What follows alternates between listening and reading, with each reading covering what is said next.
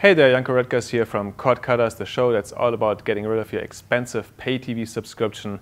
We have a special episode this week. We had our first ever Meetup everywhere last week, where we had cord cutters all across the country and beyond come out to talk about their cord cutting experience, give each other advice and encourage each other to do the step. We had some events in San Francisco, in Los Angeles, in Toronto, in Lima, Peru as well, and even in smaller towns like Royal Oak, Michigan. Apparently they had a couple of people come out, they had a tornado warning for that day, they still braved that and came out, and they already signed up to do the next meetup. And this is really what this is all about. We want to give the community a platform to organize their own gatherings, so you can go to meetup.com/cordcutters and sign up for your next own meetup in your town, or we're going to have a couple of other bigger events coming up later this year, so stay tuned for that. And in the meantime, we shot a couple of interviews yesterday with average cord cutters to talk about their setup, so let's take a look at that.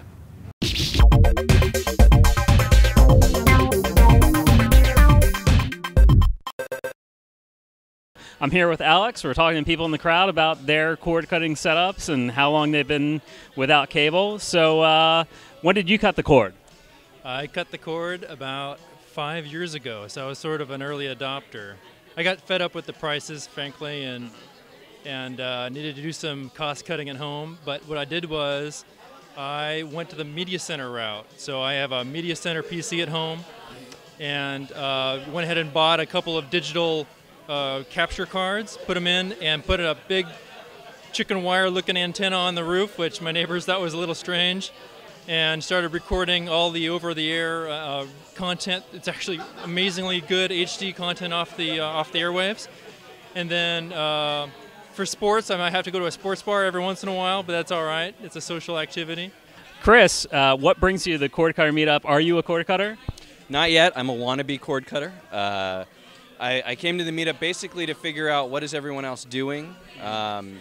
You know, I'd love to cut the cord, but so far I've looked at all the different devices and all the different services, and it seems like everybody does a little something, but nobody has an end solution yet. And so I'm excited to do it. I'm just waiting to see what's next, what's coming. Is it a box? Is it a TV that you put software on? You know, what's the future hold, and which direction should I go before I jump in? Hi, this is Stacy Higginbotham at Giga Ohm. I'm here at the Cord Cutters Meetup in Austin with Blake and Weston. Hi. Hello. Hello.